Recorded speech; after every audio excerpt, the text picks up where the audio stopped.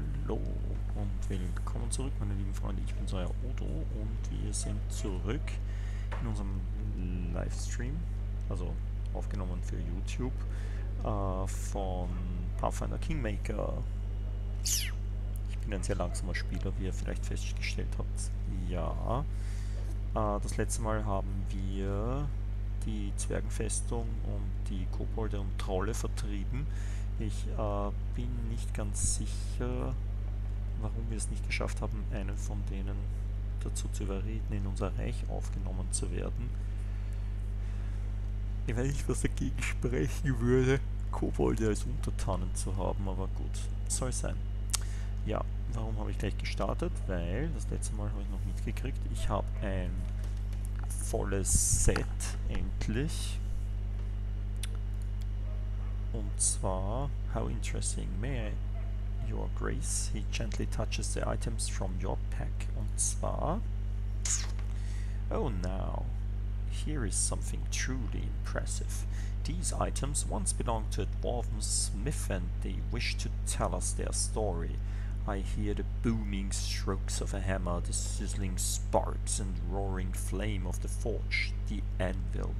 It sings. Okay. I would be happy to trade the whole set of items for their story. Can you hear it calling to us? Let us hurry. Okay, wir geben ihm das Zeug. Oh, wir haben 10.000 Goldstücke dafür gekriegt. Bist du irre? I see the flames of the forge. It is so close I can touch it. The heat sears my face and the sparks sting my cheeks. But there is no fear in my soul, only admiration and reverence for the work of an artist. Oh gosh, vorlesen macht müde. The storyteller seems to be in some sort of trance. His unseeing eyes reflect the flames of a forge that burned out long ago. Na bitte. Und 1125 XP haben wir auch gekriegt dafür. Ah, hier kommt die Geschichte. I am Kolgan, an apprentice of the great Zarif, the first smith of Bronze Shield Fortress, and I am fascinated by the work of a true master. The smith's hammer is raised in the air, the forge bellows roar, the sparks sizzle and rhythmic ringing fills the room. The anvil, called the searing palm, replies with a happy booming voice. This music, this song overwhelms my being. I feel a tear of joy run down my cheek and hastily wipe it away, for it is proof of my weakness. The tongs in my hands are covered with soot. I help the master all I can, but I'm not allowed to raise my own hammer over the anvil. Master Zarif protects his anvil zealously. Won't let anyone else near it. It usually offends me, but not now. Now my heart follows the ringing beat of a fiery song. Please continue. What makes this anvil so special? Is it enchanted? Ja, fragen wir doch, warum er nicht arbeiten darf dort. He says I'm not worthy. He says I have no talent, no spark of creation in my soul. Storyteller lips curl with contempt. He says that all I can do is copy the work of others.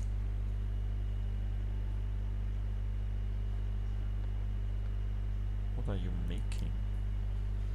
I can't see. I don't know. I don't care. Storyteller shrugs and frowns. This is my master's work, not mine. It doesn't bother me. What makes this anvil so special? The anvil was created by Oddlife Langbuck herself in ancient times, when the dwarves, full of hope and inspiration, built fortresses along the Shield Road. Oddlife gave this anvil her voice and named it the Searing Palm. Ever since, the anvil sings hymns in praise of the sublime crafting skill of its great mother creator. Okay, ich glaube, das ist das Ding, was der wie heißt der, unser Zwerg, zerstört hat. Please continue. All I hear is silence. Bronze Shield Fortress is sound asleep, save for the blinking of the signal bonfires. No one knows of the blasphemy about to be committed in the heart of the fortress. Storyteller chokes down a lump in his throat. I push open the door of the smithy. I fear the door's squeal of protest will wake everyone, but silence quickly returns. I take a step inside. Oh. I stoke the fire and don my soot-smeared apron. Long have I dreamt of the anvil. It calls to me, its alluring voice captivates me. Its ringing is full of promise. Tonight I will work the anvil myself. Tonight I'll become a creator, and Master Zarif, upon seeing my work, will be forced to accept me as his equal. The fire rises at the ceiling, to the ceiling, and I raise my hammer to make the first stroke. Something's wrong. When did I make a mistake? The storyteller's face collapses.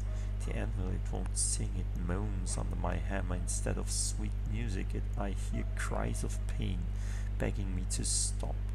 I clench my teeth and strike again and again and again. I will make it work. It will sing for me, even if I must torture it to do so. Ein freundlicher Zwerg also. The moans of the anvil become a monotonous rumble, but I can't stop. The smithy door swings open and Master Zarif stands before me. Disheveled and furious, he screams curses at me, but I can't hear them. The metal of my work crumbles under my hammer, but I can't see it. My eyes are blinded by tears. The storyteller shakes his head to clear it off the visions, a very smile on his face. Well, that is it. Was?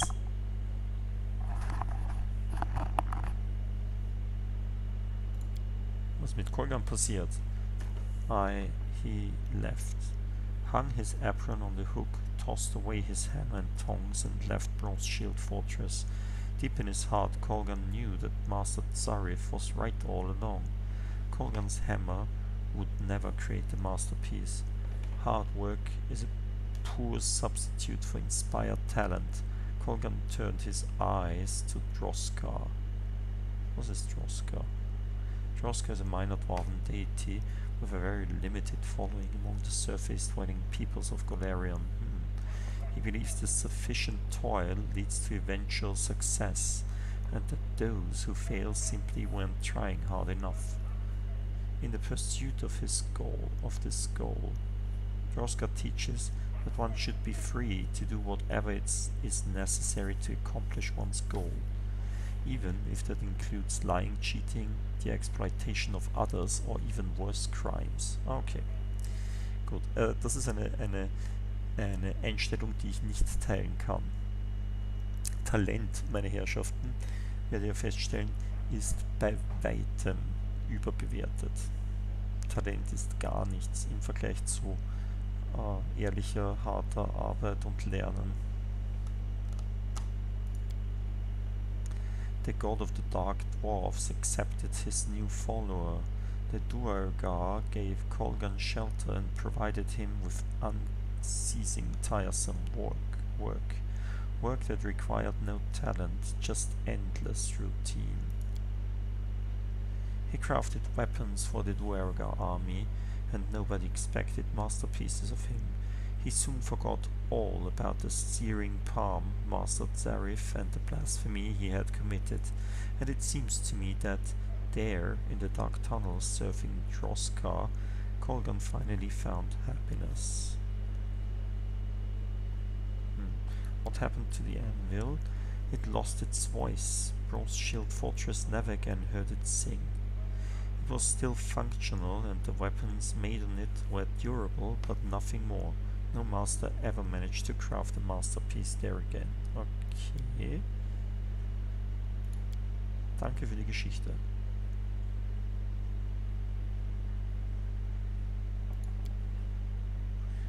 I gained this gift after I lost my eyes. When I touched relics... blah blah blah blah. Ja, okay. Could you tell me one of your stories again? Nein, danke. Und tschüss. Na gut, keine Ahnung, ob wir noch irgendetwas hier zu tun haben. Wenn nicht, dann können wir ja weitermachen mit irgendwelchen Abenteuern. Wir haben noch ein paar Quests zu erfüllen.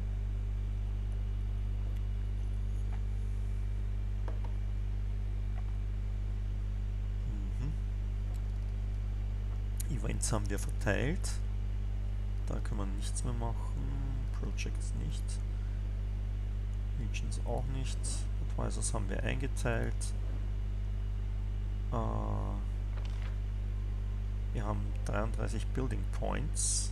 Das heißt, wir könnten eigentlich noch was bauen.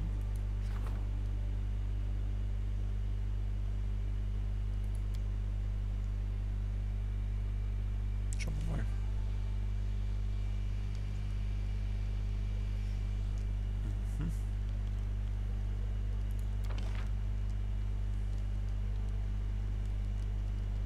Was ist ein Bulletin Board? Military board where orders, edicts, petitions, announcements and sarcastic pamphlets are posted. +2 bonus to resolving problems in this region. Restricted to baronies with a lawful alignment. Ah, military +1.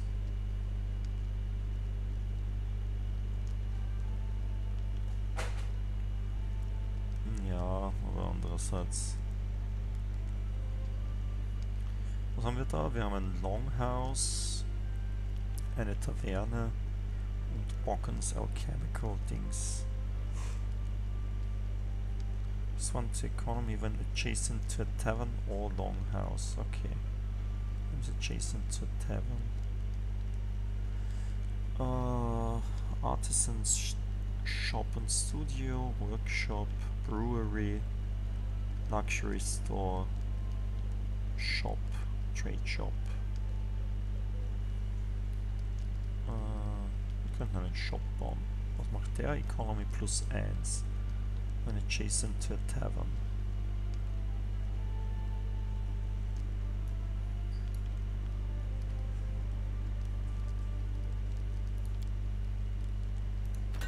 Bauen wir einen Shop hierher. Na, das war ein Fehler. Kann man das wieder rückgängig machen? Wir haben ja da schon einen Shop. Pockens Alchemical Shop ist ja auch ein Shop, oder? Ach. Idiot. Na, oder auch nicht. Who knows? Ja, wurscht. Okay. Also wir haben hier nicht wirklich was zu tun. Lasst uns froh und munter gehen.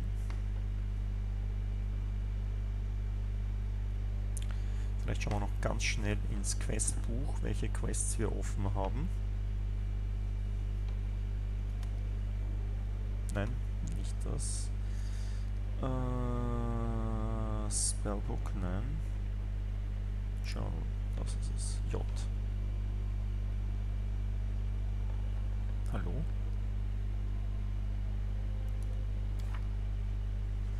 So, Troll Trouble. Fertig. Adjust Reward. Ah, genau. Das könnten wir uns holen. Aber wir werden dann nur betrogen, das weiß ich. Bring Jubilos to the outpost. We found a dwarven outpost. Maybe it would be a nice idea to bring Jubilos there. Okay, das können wir machen. Score to Settle haben wir geschafft. Gnarl Branches. Scythe Tree, der ist ziemlich brutal. Den machen wir später. Das ist in der gleichen Gegend. Lost Child. Ah ja, da müssen wir auch mit der Hexe reden. Das heißt, die sind alle bei der Hexe quasi. da müssen wir alleine hingehen.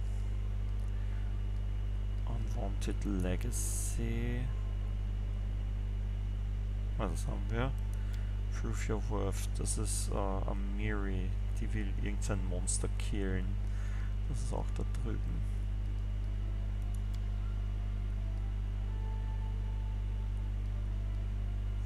Was brauchen wir jetzt? Das sind diese Sachen, die wir hier machen müssen. Stronger the Barony. Bla bla bla bla. Consistent state commitments to state affairs will inevitably bear fruit, and on top of that will create new openings for future leaders. Unlock any secondary stat of your barony. Ah, okay. Ancient Curse haben wir uns angeschaut. Loyal Servants. Unlock a new leader post. Das ist eigentlich in Wirklichkeit das gleiche wie das, was wir da machen müssen. Court Alchemist haben wir. Annexation. Add 5 regions. Eine haben wir ja schon. Naja gut. Peace for Prosperity. Increase the ranks of barony stats 5 times. Okay. Und ein Ancient Curse Part 2. 170 Tage haben wir dafür noch. Passt. Da unten haben wir alles erfüllt.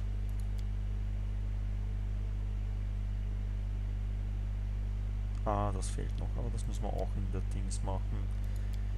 Bei der Witches Hut. Das heißt, in Wirklichkeit haben wir relativ wenig Sachen. Prove Your Worth machen wir jetzt und Renowned Explorer. Die 2 Sachen machen wir jetzt.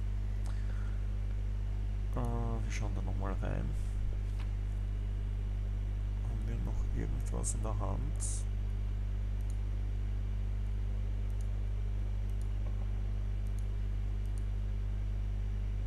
Ja, wurscht. Das kann man mitnehmen. Müssen wir noch überlegen, wen wir mitnehmen. Also wir nehmen auf jeden Fall den Jubilos und die Amiri müssen wir mitnehmen. Das lassen wir hier. Warte mal, lassen wir das auch da.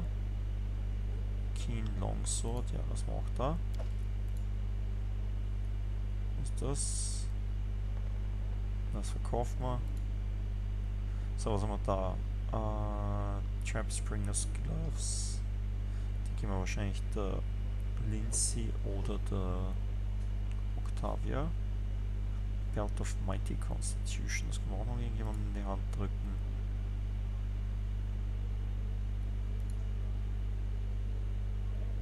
Ja, die nehmen wir auch mit, wer weiß, ob wir es brauchen. Schauen wir gleich mal, ob wir es... Octavia, hast du Handschuhe? Nein, hast du nicht. Also bitte zieh doch die an.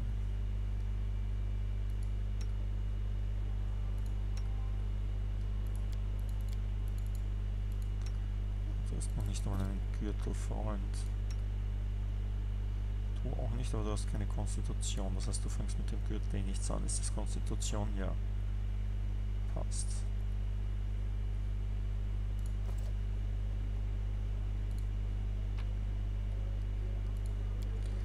Wir lieben. Okay, wen nehmen wir mit? Ihn nehmen wir mit und sie nehmen wir mit. Er ist einfach echt cool, aber ihn nehmen wir auf keinen Fall mit. Nehmen ihn mit. Er ist definitiv der bessere Priester. Wir könnten natürlich statt ihm sie mitnehmen.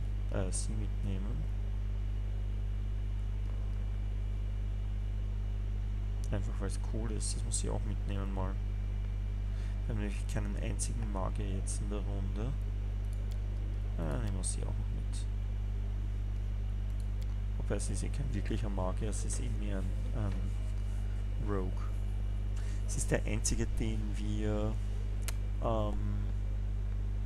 in 2 Bereichen upgraden, nein, aufsteigen lassen. So, sie ist Rogue Magician oder Wizard, keine Ahnung. Wurscht.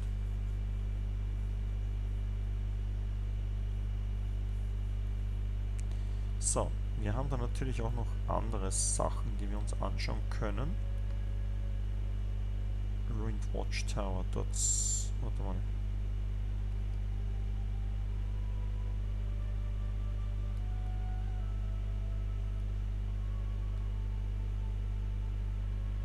Ah, da ist das, wo wir alleine hingehen sollen.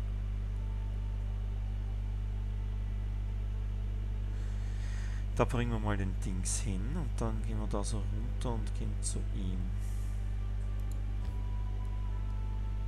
Let's travel.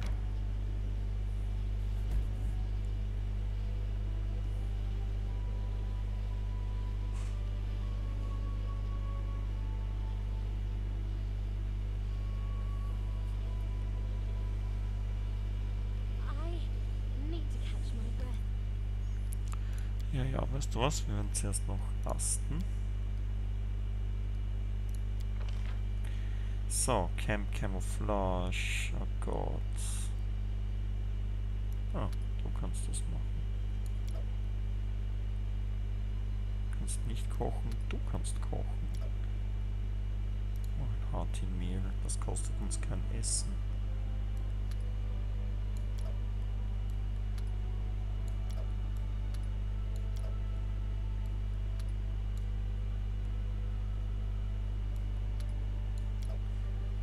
Watch oder 2 Watches.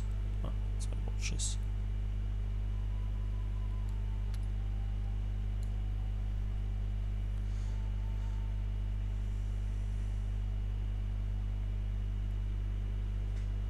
Mhm.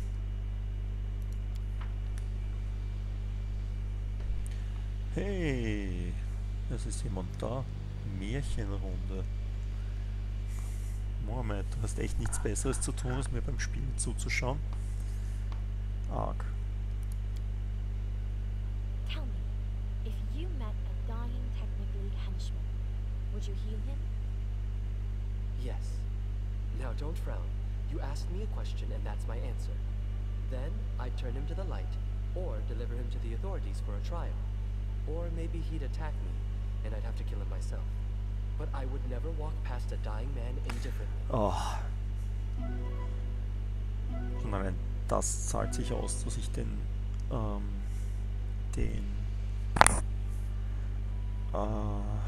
Lawful Evil Charakter genommen habe. Ja, ja, continue. So, wir gehen in diese Richtung. Ah, nein, Idiot. Wir wollten ja da reingehen. Schauen wir mal. Also ich glaube zumindest, dass wir dorthin wollen und nicht zu der Dings und nicht zur Ruine. Werden wir aber eh gleich sehen.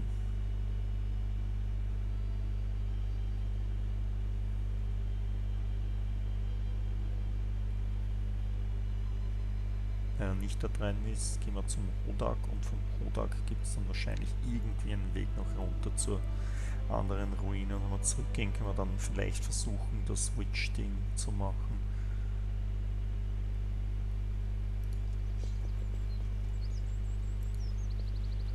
Ja, ja.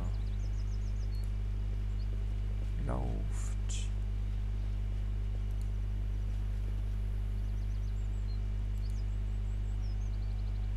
Ich frage mich gerade, was er da machen will. Oder was er mal...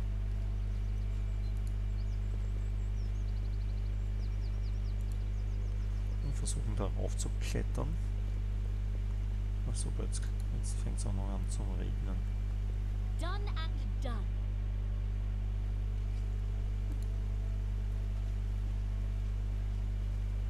So.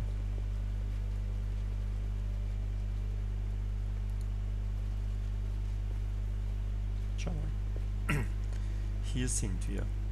Jubilost. Wolltest du daher? Nein. Wo wolltest du dann hin? Ich hasse es, wenn das Ding zu ungenau ist. So. Bring Jubilost to the outpost.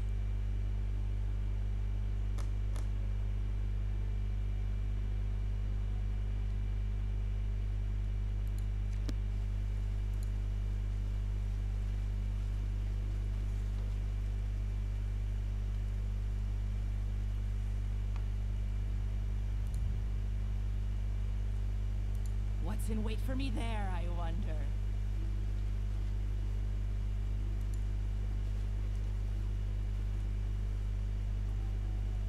Ja.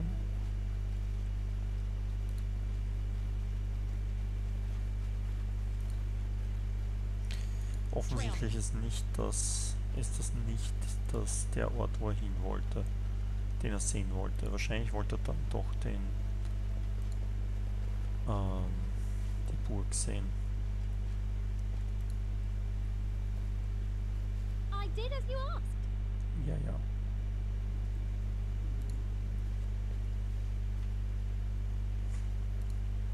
Step, step.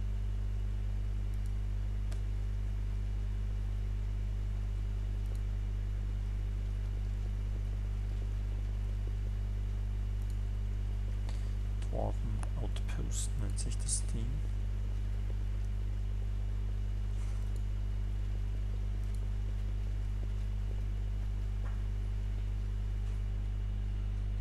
Okay, falscher Ort, da mussten wir nicht hin. Das ist spannend. Wir müssen ein bisschen Stress abbauen. Morgen geht es weiter mit Aufgaben. Echt? Am Wochenende auch? Arme Kinder. Was ist spannend? Mir zuzuschauen, wie ich ein paar Typen hin und her schicke? Kann ich mir kaum vorstellen.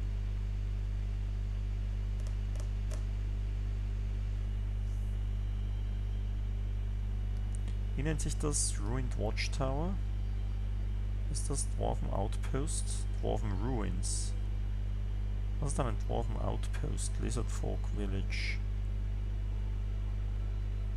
Monster Den. Troll Clearing. Normalerweise ist da irgend so ein Symbol dabei, so ein Rufzeichen.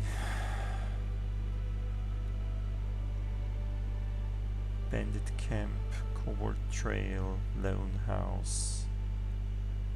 Was ist das? Kobold Camp.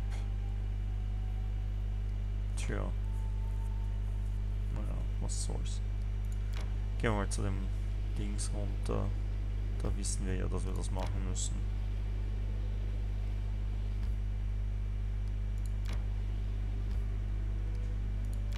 Tatsächlich will ich da nicht rein. I need to catch my breath. Ja, ja.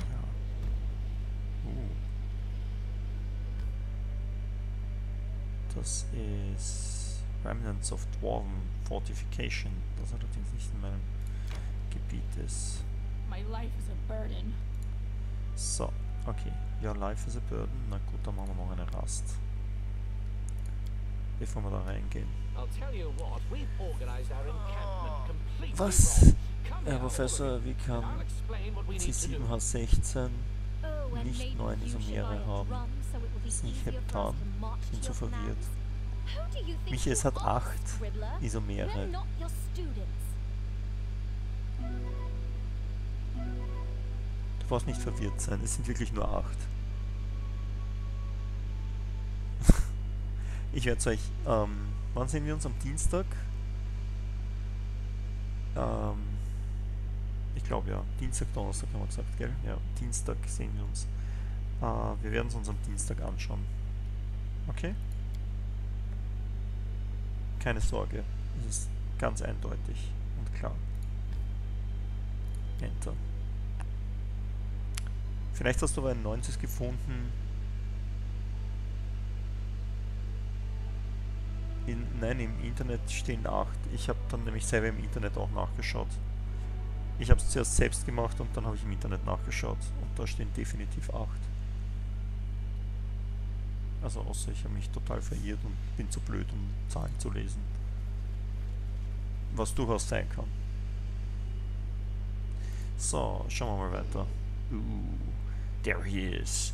Now I slice this lizard into tiny pieces. Watch out and don't get in my way. Everything alright? You want to go alone? Mary thrusts her chest forward, anticipating a good fight. But I call you if I need you.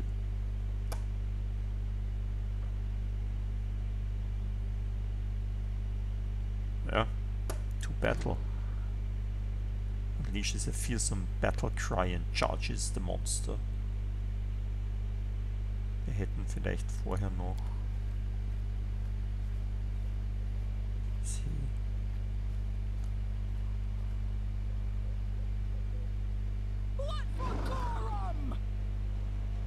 hätten sie vielleicht vorher noch irgendwie boosten sollen.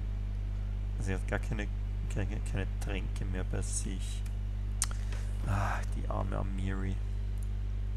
Sie wird da sterben. Na, sterben wird sie nicht, aber... So, hast du noch einen Enlarge Person? Yes, genau das brauchen wir. Das ist genau das Richtige für dich. Mage Armor? Nein, brauchen wir nicht. Mage Armor noch einmal? Nein, brauchen wir nicht. Remove Curse brauchen wir auch nicht. Was ist das? Heroism? Lesser Restoration? Nee, brauchen wir auch nicht. Was ist das? Shield of Faith. Das ist gar nicht schlecht. Das gibt uns einen Shield-Bonus. Sollen wir sie allein kämpfen lassen oder sollen wir die anderen mitkämpfen lassen? Also grundsätzlich trinkst du mal das. Und dann machst du das. Ah, die gehen eh von alleine her. Passt.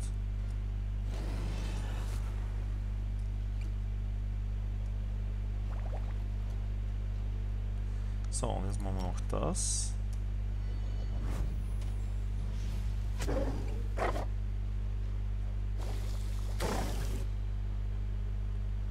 Der hält ja eh nichts aus. Der ist mit 11 Punkten Treffer schon, so, der hat ja schon über 10% an Lebensenergie gewonnen. Das hätte man sich wirklich allein kämpfen lassen können.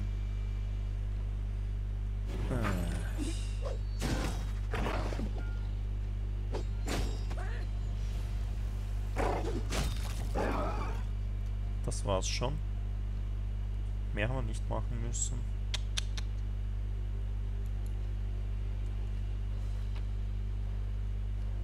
Wir skinnen den Ferocious Hodak. Ha! One more down! Amiri kicks the remains of the monster with her boot and thrusts her chest out proudly. Are you hurt? You don't have to prove anything to me. I already know you are brave and a skilled warrior. Proof? She snorts. We killed it. It is enough. Congratulations. So, what now? Ready to move on? Hunt new monsters? Ha! Was born ready. Okay. Haben wir das Ding jetzt gehäutet oder nicht? Können wir bitte nochmal schauen, ob wir das gehäutet haben? Wir haben es nicht gehäutet. Ja, ist eh klar. Gibt es hier irgendwas, was wir plündern können? Wir haben einen plündernswerten Menschen. Yay, Geld und Zeug und was ist das? Shield of Faith. Der hat ein Schild, es bringt ihm das Shield of Faith nichts. Und eine Keule auch noch, ein Great Club. 3 bis 12 Schaden, ein Great Club plus 2 sogar. Bist du irre? Was machen wir mit sowas? Verkaufen, nehme ich mal an. Bringt viel Kohle. So, sonst gibt's hier nichts. I believe I found something. Das ist aber schön. Fancy. Eins von diesen Dingern. Ich glaube, wir sollten eh nochmal in das Dings gehen, in diesen Zwergen.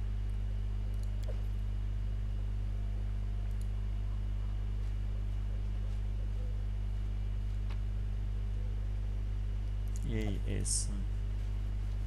Sehr urwichtig. Kräuter. Wir werden gesund.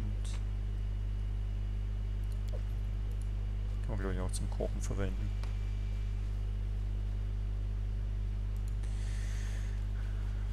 Tja. Dieser Hodak war nicht sonderlich aufschlussreich und viel gebracht hat er auch nicht. Mehr Kräuter, wir nehmen alles mit, was nicht nied- und nagelfest ist.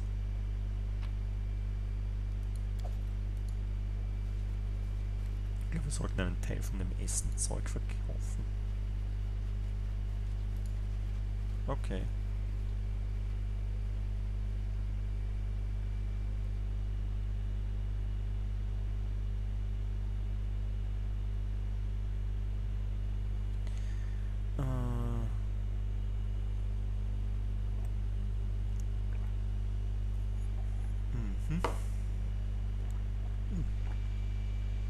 So, wir werden das YouTube-Video mal abdrehen.